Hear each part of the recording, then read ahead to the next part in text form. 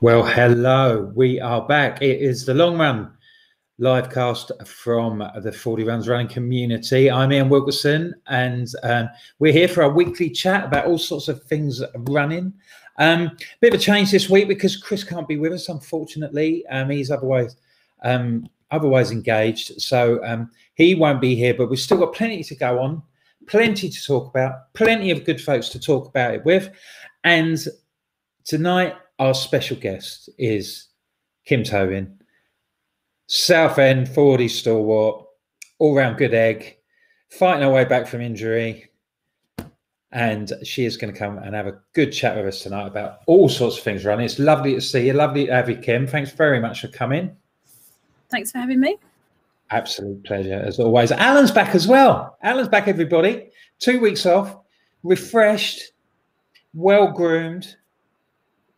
All done from his. Now, where was he? Now we had a vegan festival, didn't we? And where have we been for the last 2 weeks, mate? On mute, by the look of it. On the festival tour, Ian. 2 weekends running, so I've still got my wristbands on, as you can see if you're on watching the podcast. First one was the vegan camp out. So it was 10,000 vegans in a field, eating. Takeaway and everything that's fake about vegan food, but that was great. Make your own punchlines, people. Yeah, keep them coming. And then last week we dropped into Car Fest, which is the Chris Evans charity raising event, which this year was combined with a bit of Run Fest. So we dropped in and did a couple of runs as part of the run. So how did that work then? Well, it was two festivals combined into one. They normally run at different times of the year, but I think because of the COVID restrictions lifting late, they took a last-minute decision to combine. And in effect, during the day, you did your own thing. You went and looked at cards. You went and run. And then in the evening, you all came together to listen to the music. So we had the best of both worlds. For those that haven't been to Run Fest Run, it's a great vibe. I now know why I can't run very fast, because got up close to Steve Cram and Paula Ratcliffe. And if you combine them both together, they're still thinner than me. So I think I've kind of worked out what the secret is to breaking world record. A little bit less timber maybe, but it was a really nice family atmosphere. So I think, you know, if we could do a pink takeover of Runfest Run in the next year. And where was that, mate? Where were you? We were down in Hampshire, Laverstock Farm, which is the home of Jody Scheckter. So he's big into his buffalo farming. So halloumi fries and ice cream was on the menu. Obviously, I didn't touch any of that, being a vegan. I had to go and check out the vegan-only stall. Smaller queues. But I said... So if they got the venues mixed up with those two ones, that could have been quite interesting. I know. Yeah, I know. Yeah. And it was really good because the beer's so expensive, you can't afford to get drunk anyway. So it's healthy from that point of view as well. Nearly as expensive as having a pint at Wembley. Yeah, nothing's as expensive as having a pint at Wembley, mate. And Toby's here as well. How are you, mate? I am. I'm good, actually. I'm good. Been a bit busy week, but not bad. Toby's very excited, and everybody at the 40 Rounds Hertford group were very excited on Tuesday when Toby turned up with a new dog, Milo. And we don't know whether we're going to post him into doing a few canny crosses or anything like that. But yeah, it was lovely to see him. So we've got a new member of the 40 Rounds Hertford group. Is he coming this week? It's been a sell so far, but it limits my running. He did do a couple of miles the other day though, so he set his PB. Oh, did he? So you've had him out running then? Oh yeah, he's not sitting around. And how different is that then? It's sort of like when you go out for your normal run and when you're out with your dog. Normally you're trying to hold him back because he just wants to go. So I can see him maybe doing a bit of good pacing work for me. Yeah, but so it's not one of these dogs who wants to go sniffing in bushes and stuff. There was a few emergency stops. Yeah, there were a few where he just stops and it's like a dead weight. But But it's only the first one.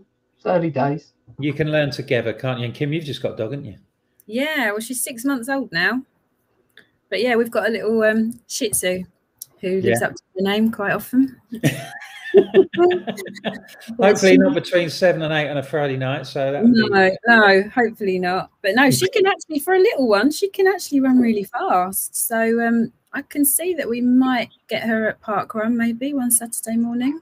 Oh, brilliant. Well, you know, when you're back on the, you know, if you're back fully 100%, then I'm sure that'll be something that's on the agenda. Everybody, please feel free to email us in with any observations that you've got. It's what's the email address, Tobe? I always forget. longrunshow@gmail.com. And also, you know, we'd love to take your questions. So please fire them in and we'll do our best to answer them. I mean, we're not, Chris is not with us this week. So please, you know, be patient if you've got queries about the latest trainers from Brooks or whether such and such a model from Nike is the one to wear during your marathon or anything, because we're a little bit in the dark. So we'd love to help you out, and we'll be very polite when we'll say we don't know, but we'll do the best that we possibly can. But anything else generally running related, then please, you know, just drop us a line and let us go. I mean, well, one subject that, I mean, I thought that we should talk about, because obviously big events are coming back. They're coming back thick and fast. We've got next week, we've got the Brighton Marathon and the Great North Run. Brighton particularly will be the first marathon first big marathon post the outbreak of the pandemic. So that'll be interesting to see that goes. And I'm seeing plenty of messages from people who are contemplating doing their 20-mile long runs. I mean, Alan's a disciple of the Hansen plan, where such travails don't exist, but many of people doing their conventional plans, you know, they'll be doing a 20-miler in sometime in the next 2 or 3 weeks into as they approach their marathon. So I thought we'd have a bit of a chat about that, because I did one yesterday, and to be honest, Toby, you've done a few, haven't you? You know, I found it really hard towards the end. What's your sort of experience of doing the 20-mile training runs? Yeah, how do you get through them? Yeah, we and Chris, we chucked quite a few in on this block. Normally sort of get out to 20, do one, stretch to it. I think we've already done 3. So we sort of chucked quite a few in. We built up the miles quite quickly. But we did come out of Dorney in April and didn't go down too far. So we already had a nice level to sort of pick up from. But they don't really get much easier. 20 miles, you know, it's a fair distance. Obviously you try and break it up is what we normally do. Having a running partner with you obviously helps. I mean, me and Chris are quite lucky in that respect. But it's one of those, you know, obviously the Facebook group community is quite big. If you can find someone local to you, similar pace, then it's quite nice to sort of get out with someone on those long runs. Yeah, I see that there's a few people are going to Bedford. There's a 20-miler this week. I mean, there's other ones that have been arranged, particularly in the run up to London. There's one in Hillingdon and one in North West London that is off and on. And I think I saw someone that was doing one in Manchester as well. You know, Kim, yeah, what's your experience? You've done a marathon, haven't you? Well, you've got your big button on. Sorry. Can't hear you. Yeah, I've done 2.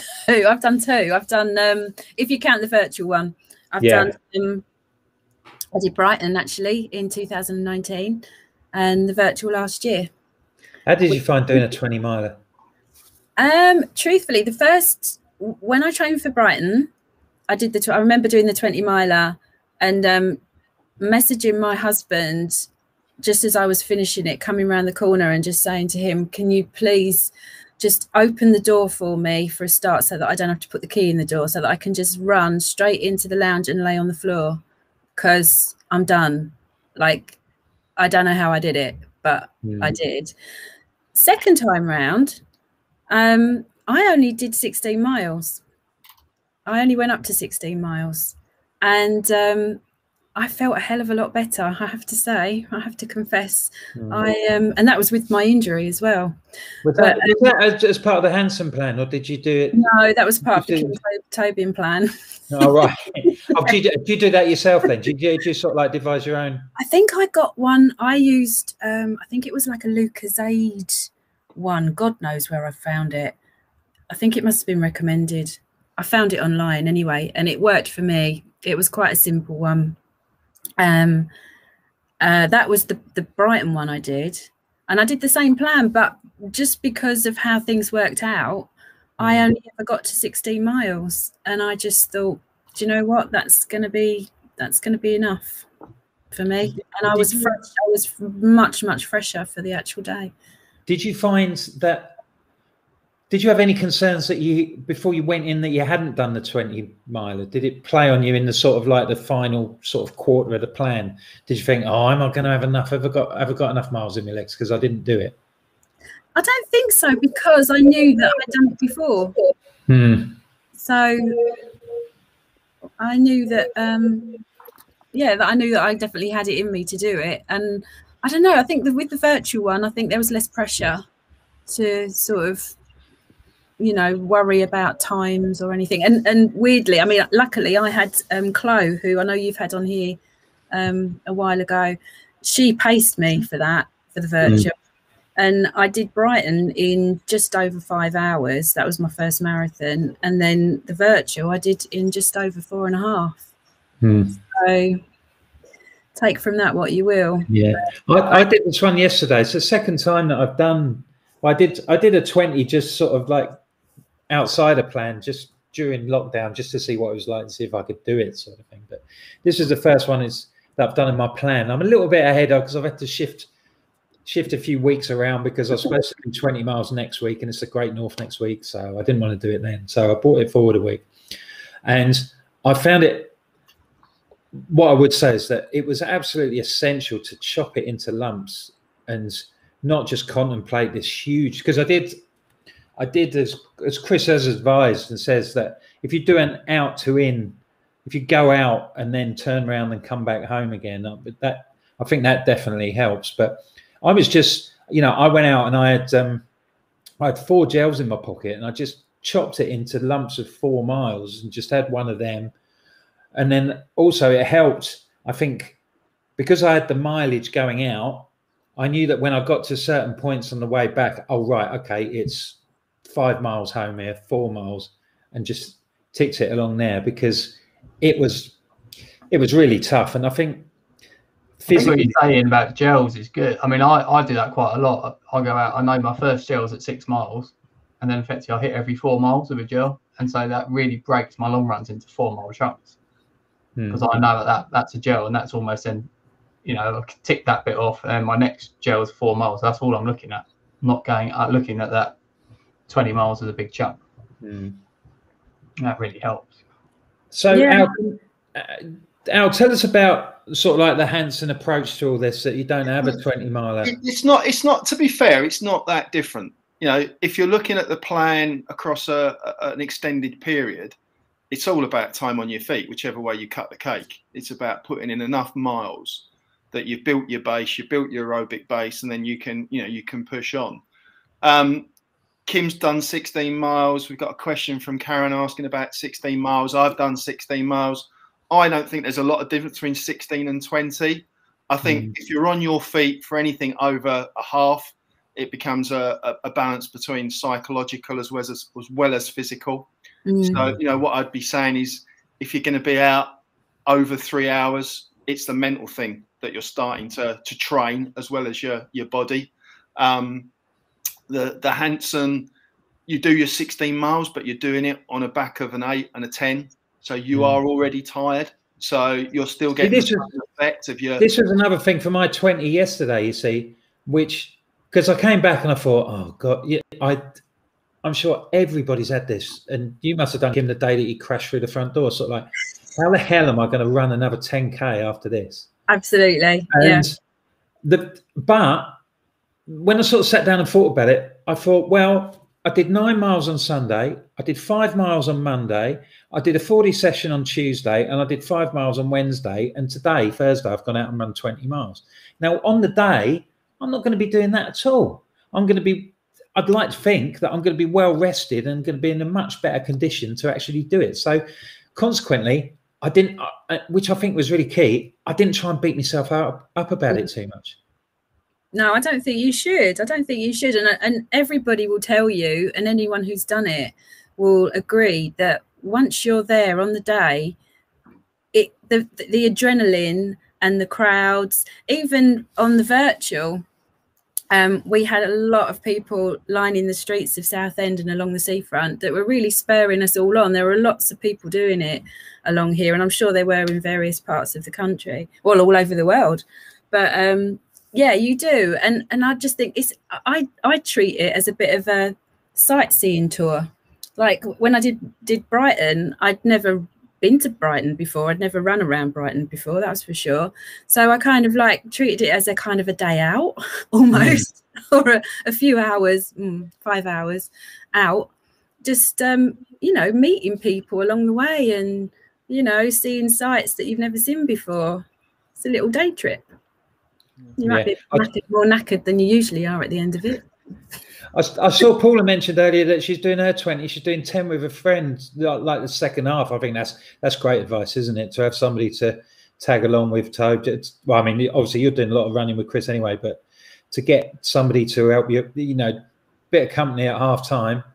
Yeah, I mean, if it's someone that isn't Chris as well, I mean, that voice is a bit monotone, just goes on and on, you know. But you know, but yeah, that is definitely. I mean, when we did, as you say, the virtual last year, and the captain and Billy came along and met us sort of, I think for the last 10K or something, it might have been a bit more. I mean, that really spurred us all on and just pulled us to the finish line. You know, especially around, you know, when you think back to that October, it was pouring with rain. It was a horrendous day, wasn't it? Horrible day, puddles, and those last 6 miles were absolutely killer. But as you say, you know, there's people around.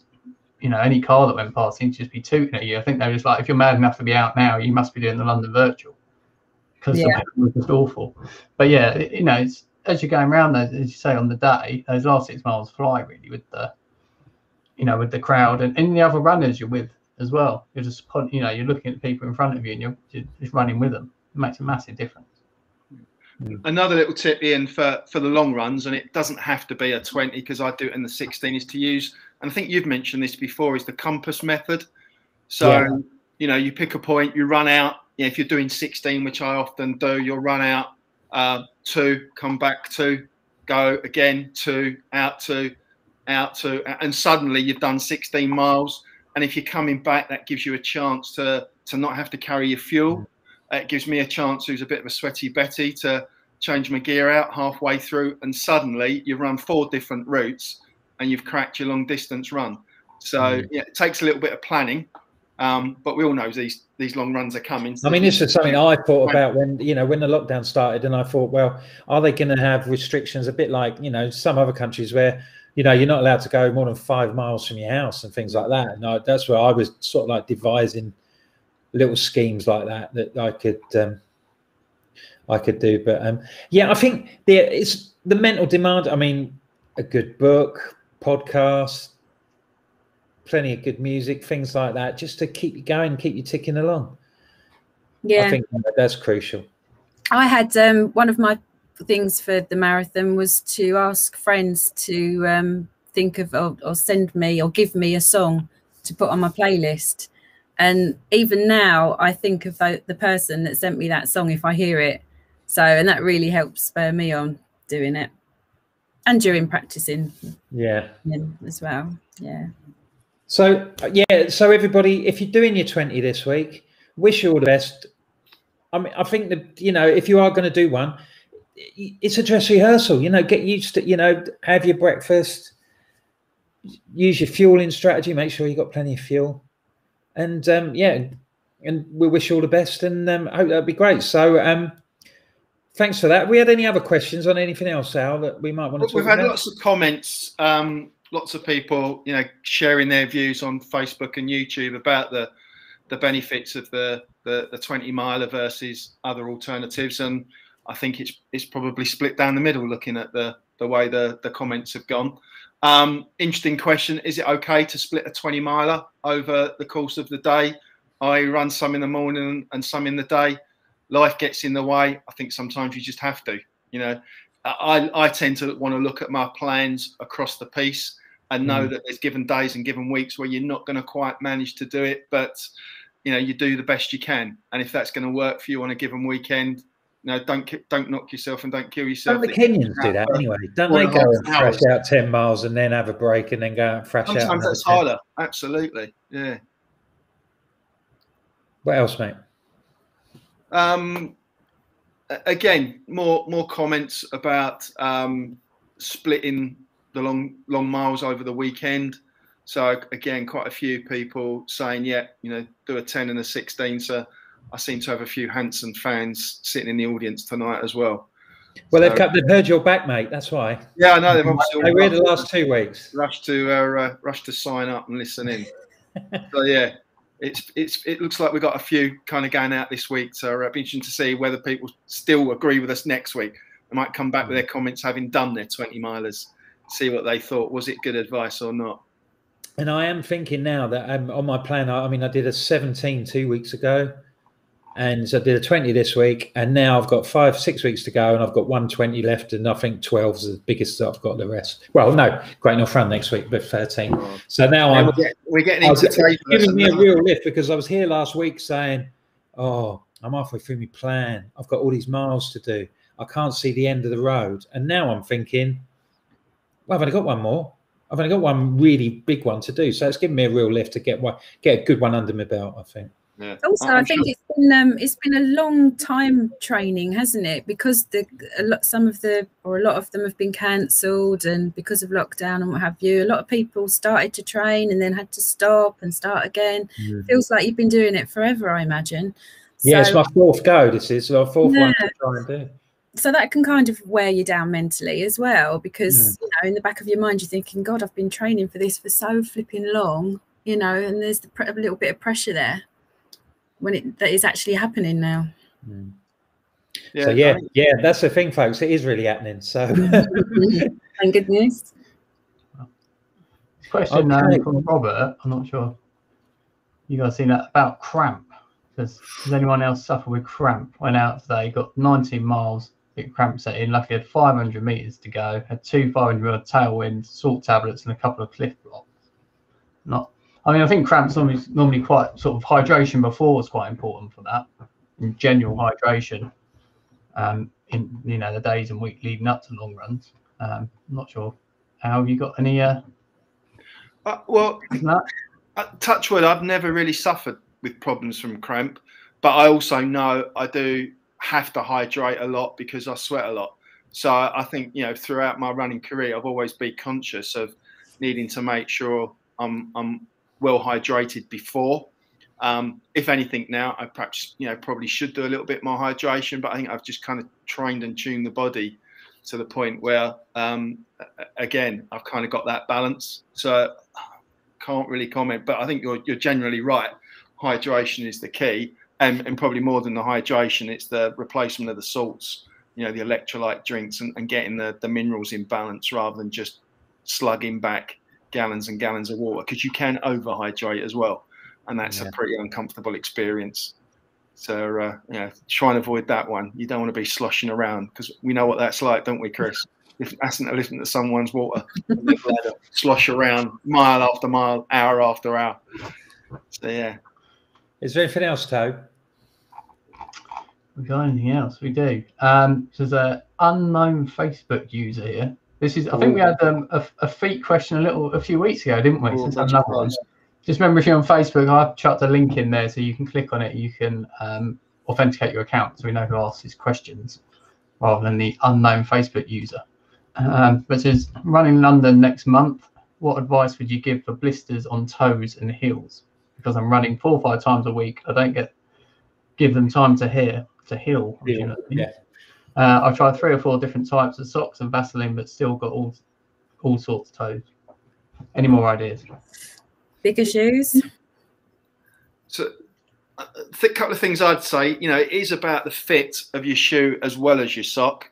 You know, the blisters will often come because of movement. So look at your lacing, make sure that's kind of locking your foot in. I tend to go for compression socks because it just creates a bit more pressure on the foot and stops the foot from moving around within the shoe. And I know there are advocates, I can't remember the names, we can find them and put them in the link, where you kind of get the socks with the individual toes, so you're not getting the rubbing between the toes. So, you know, a lot of people sign up for that. But I think it is, unfortunately, it's just finding the right socks. And I know lots of people that spend a lot of money on socks. Other people run long distances without spending a lot of money and never have a problem. So it's more a question of keep persevering, finding the method that works for you. It's like everything else, isn't it? You just have to find what works for you. That's there's no blueprint for you know, everybody's different. It's, you know, it is, but I'd sympathise definitely. Yeah, you seem to be trying the right things.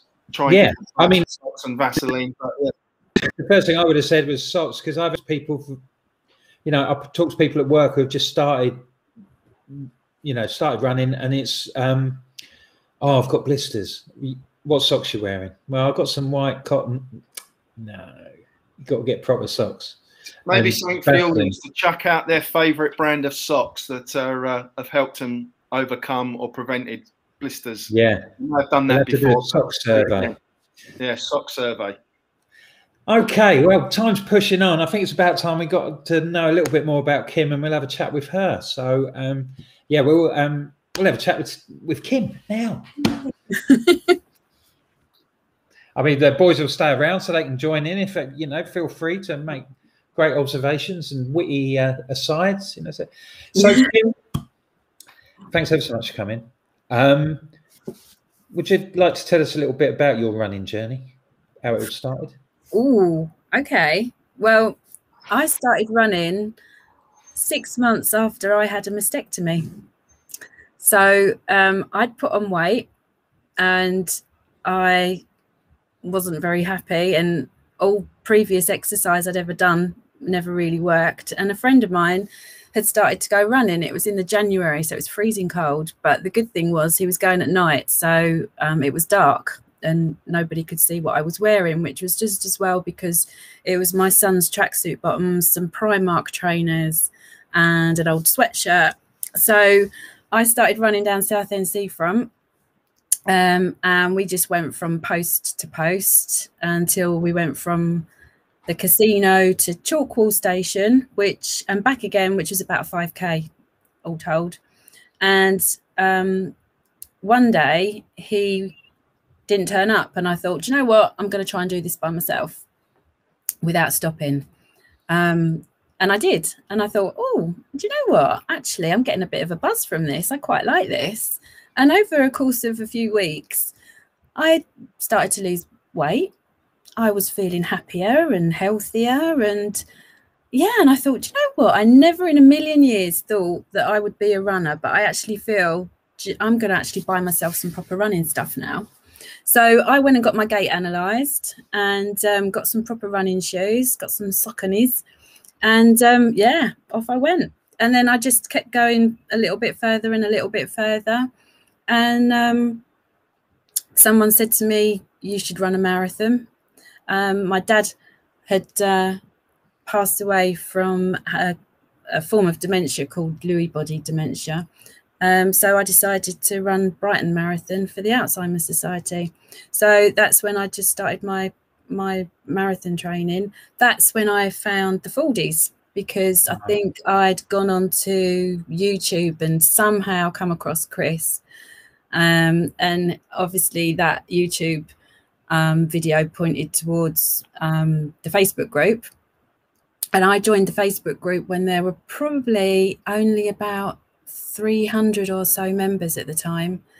And then I went and to the Southend Park Run, and that's where I met most of the Southend FORDYs that were already sort of established, which was Helen and Nettie and Claire, and I'm not sure if Chloe was there. There were quite a few of them. Yeah, and that's pretty much it. I was a FORDY through and through since then. I have been. So that Brighton was 2019. So you've not actually been running that long then? No. Before? Well, I started running when I was 50. So and I'm 55 next week. No. To next. Not having it. Oh, stop. You've got a nice glow on me. What do you think? If you saw the real me, you'd be horrified. But yes, so yeah, I can't remember what we were talking about now. So yeah, so it was relatively. Doing a marathon was not a long period of time then. No, it's a couple of years. Yeah, where I was just going from kind of like, you know, I was going out 3 times a week doing like 2 5Ks and 1 10K, and then for probably a year, 18 months, and then when I decided to do Brighton, obviously got a proper training plan and did the right up. So yeah, it's been sort of like quite a methodical sort of progress then, you know, to sort of like, and you've obviously been inquisitive enough to look at doing things properly, and you know, by looking at YouTube things and getting your plan and.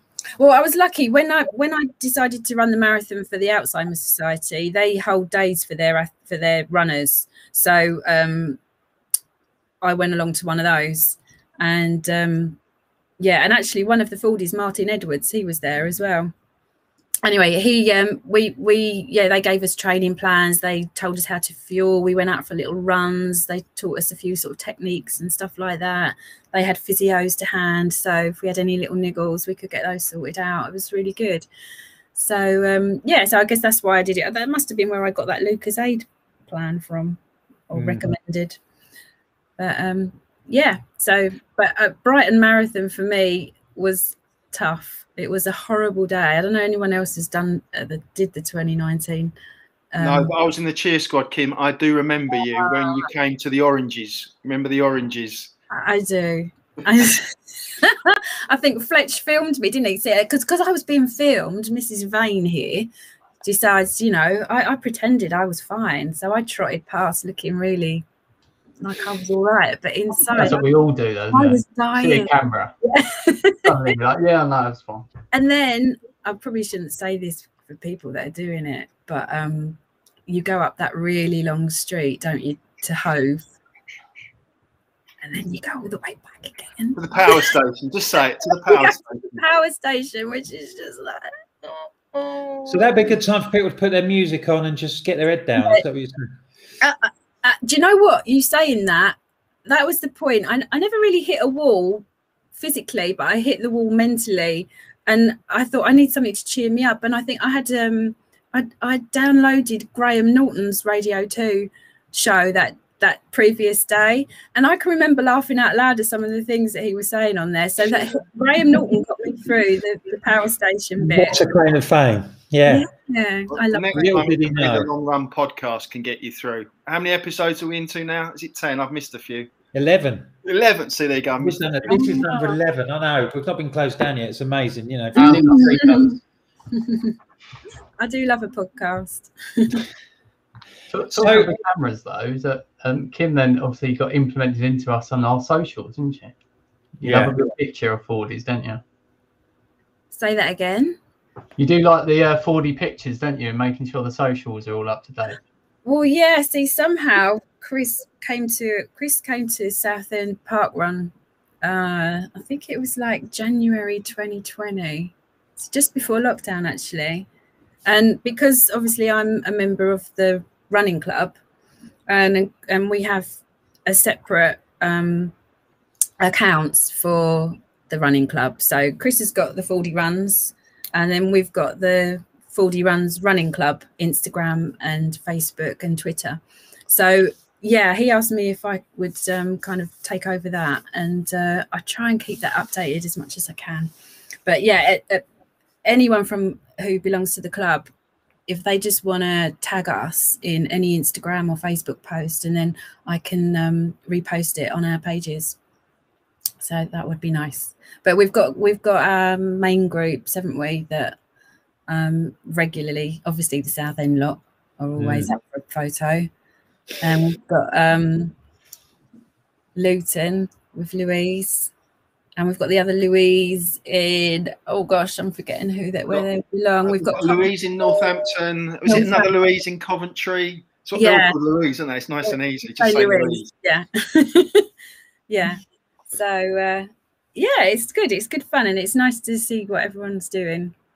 Yeah, I find that, it's great just being nosy and what people are up to. And it's a massive support, isn't it? For, particularly if you're doing events. And I mean, joining the Hartford groups, one of the best things I've done. And we went on Tuesday and there's about 5 or 6 people there and they're all sort of like, oh yeah, well, I'm doing 15 on Tuesday. I've got my 20 mile next week and all that. And you just bounce and like you turn up and you're like, oh, I feel terrible. I've had a terrible week.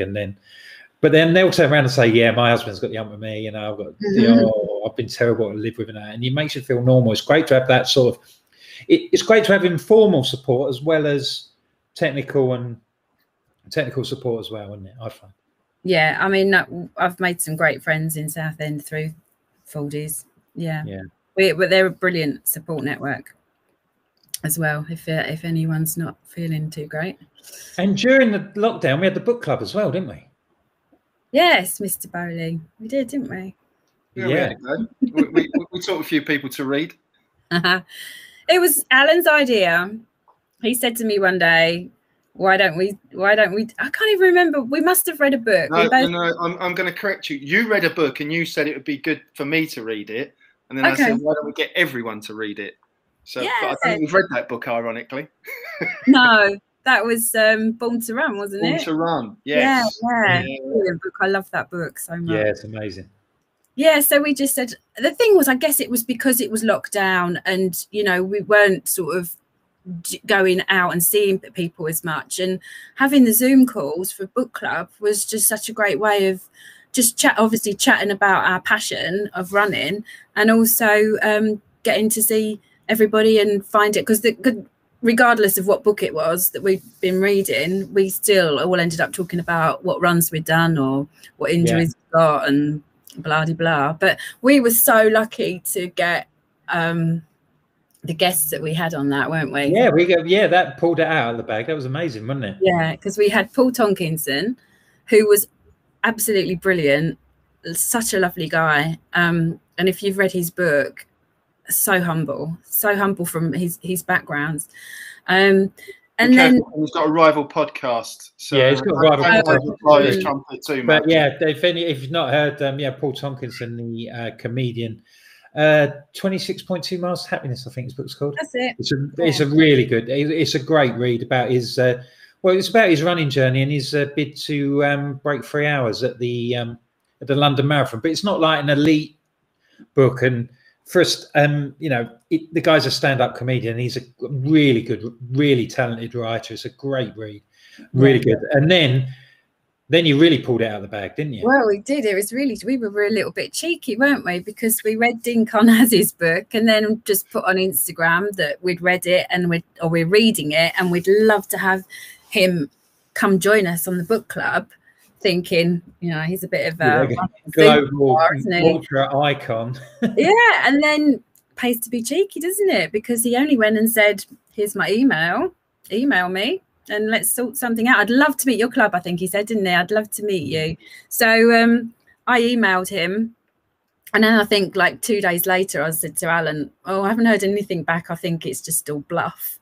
And then he did reply and then we had him on and he was great, wasn't he? Another really humble person. It went on till about 10 o'clock, didn't it? It was he was the one who didn't want to leave. He stood up the whole time as well. Like that man doesn't even sit down during a Zoom call. Yeah, he was great. We never recorded those. I don't think we had the technology at the time. But Dean taught us how to stand up, roll a 12-inch pizza, and run at the same time. So if nothing else, that's a handy life hack to have, isn't it? What a legend. What a legend. That was great. Now, Kim, we'll just talk about what's been happening recently because you've been on the bench for a little while, haven't you? But you're fighting your way back. I've been on the bench for a long while. It seems like the problem was I turned my ankle back in August last year. And if I'd have known that it wasn't a sprained ankle, that it was peroneal tendinosis, then I would have stopped running straight away. But I didn't. And because it didn't really hurt while I was running most of the time, I kept on running, and I kept on training for the virtual London Marathon. And I can remember saying to the guys, the Southend guys, you know, like, I know this isn't right, but if it was that bad, I wouldn't be able to run, surely. So it was one of those very, very naughty situations where I said to myself, I'm going to carry on, get the virtual out of the way, and then I'll go and see a physio. And yeah, and that's when I found out I had the MRIs and yeah, eventually. So what was it? You know, it was a long name. What was the damage then? What had actually happened? It's the tendon that runs along down your leg, along the outside of your ankle, and around the ankle and the bottom. I'm touching it, like you can see. Yeah. But yeah, I won't stick my foot. Well, I could stick my foot up in the air. Hang on. For everybody who's doing their long run and now on Spotify, Kim is raising her ankle towards the screen so we can all have a look at the damage. Sorry about that. There's my foot, everybody. But yeah, it's the outer side of your foot, of my foot. Yeah, so it was, there's like a sheath in the tendon that was full of, I don't know, fluid. Yeah. I can't even remember now, but yeah, so I ended up having to go into hospital and have a cortisone injection in it, and I had to have that under anesthetic because they have to inject a dye into the vein so that they don't accidentally put the needle into the tendon. So yeah, I had that done. I had to wear a boot for I don't know how long. Then I could walk for a certain distance, then a bit further. Then I was allowed to do couch to 5K. So literally right from scratch. And I've gradually built myself up to do couch to 5K. And I'm desperate. I booked up the London Summer Run like ages ago, thinking, oh yeah, I'll be better by then. I'll be fine. And I've had to work really kind of hard and carefully to get to being able to do it on Sunday. So it's been a long old slog. I've had exercises, I've had physio, I've had the lot, and it's been pretty soul destroying at times, I have to say. So on that point, Kim, how have you kept yourself going mentally? Because, you know, touch wood, I've never had a long layoff, and I get terrible just watching FOMO if I'm not running some race on a Saturday. So to be laid up so long, how did you just get yourself through it mentally? It's been really hard, and I'm not going to lie, there have been tears and frustration, but I have kept myself. I thought the best way for me, that there's kind of two ways you can go, isn't there, when you're injured? You can just take yourself away and just go and feel sorry for yourself, or wrap yourself up in something completely different. And at one point I thought, I'm never going to run again, and I was very close to that point. But doing the social media stuff actually helped. I thought, I'm just going to throw myself into this. I'm going to embrace everybody else's running.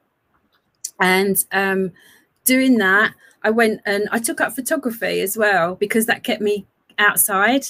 So I used to put my boot on and hobble out and around and take photos. And I took photos of the Southend guys when they were doing their Wednesday night satellite clubs and all sorts of stuff. But yeah, and I came along to the run through, it must have been about a month ago now, even longer perhaps. We did a run through at the Olympic Park. So I went and took some photos with Miles Gom, who's also a photographer. He's given me lots of lovely tips as well.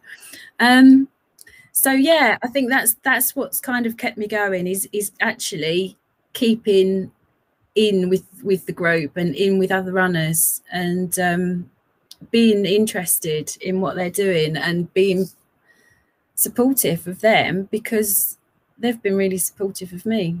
Yeah, I think we'd have noticed if you'd gone quiet and gone missing in action. We'd have come out looking for you. You know? Yeah. And on that point, with your recovery now, how are you coping with just having to be patient? Because probably the expectation is to just go out and smash it every week, isn't it? Patience isn't my virtue, as anyone who knows me will know. But I've had to be, and do you know what? This is funny, but my physio said to me, she said, "You've been so good doing the couch to 5K." She said, "I've got lots of other runners who have got similar problems to you." And she said, and I'm using you as like the benchmark because you've done it and you've done it so well. And in my silly little head, I'm like, ooh, I'm teacher's pet. I'm physio because I'm doing it properly. So that's kind of like made me want to carry on doing it properly. Yeah. I've really noticed that, like seeing your Strava and things like that, how sort of like regimented you've been in doing this. It would be so easy to get carried away. Yeah, I really admire your self-discipline. Yeah, and she did say to me, we got to 5K and she knew that I had this 10K coming up. And I think I only had like 3 or 4 weeks. Now, she said, "What are you going to do about this?" And I said, "How about if I download a 5K to 10K app and do that? And then I'll go as far as I can with that. And then when it comes to Sunday, wherever I'm at on that, I'll do and I'll walk the rest." So that's what I've been trying to do. I have been a little bit scuppered this week because on last Sunday at work, I hurt my back.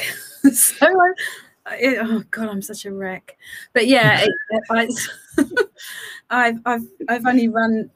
I walked. I've been a bit naughty. I'm going to confess. I walked 6 miles just to see that if it worst case scenario, I'll walk it. And I know I can do that in an hour and 40 minutes now. And I did actually walk 6K on, not 6K, 6 miles on Wednesday. And my ankle, I have to gauge it, that the injury, the reason I have to be really careful is I'm fine. I can be fine running. It's the next morning when I get out of bed. And that's when it kind of seizes up and I feel the pain. So I have to gauge it by how I feel the next morning. And after I did the 6 miles on Wednesday, Thursday morning, I got out of bed and I was all right. So great. Fingers crossed for Sunday then. Great. Yeah, but well, you know, you've got a 10K Sunday, but before that, you've got an even tougher task because you've got to answer Alan's questions in the lightning round. So we better do those. Oh God.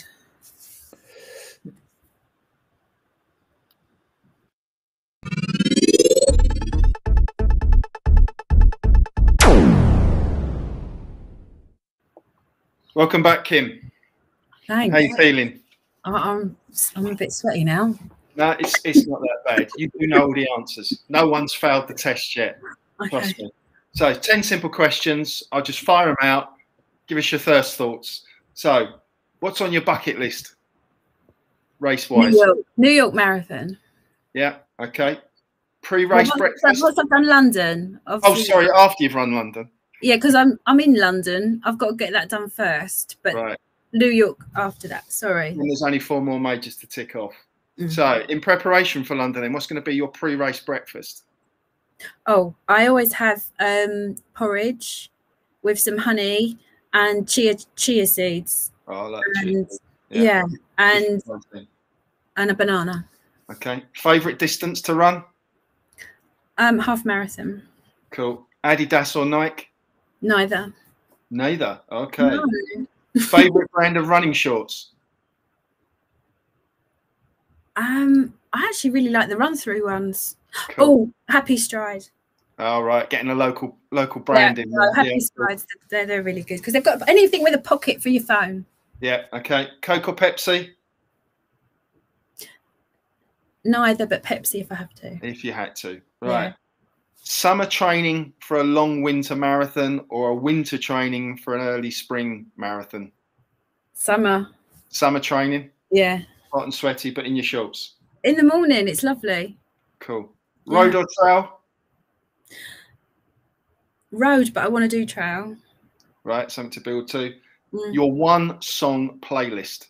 Remember, you're running a marathon, so it's going to be in your head for at least 4 hours. Oh, my God. 1 song playlist. Oh, God, you should have told me this before so I could No, because then you've had time to think about it. That's not the point. Tell us later. I might give you a clue with the last question. I'll give you a clue with the last question. Evita or Rocky Horror Picture Show? Oh, what are you doing to me? Well, you can't make a choice. I like Rocky Horror. Okay, that's it. I told you. Easy. Run the.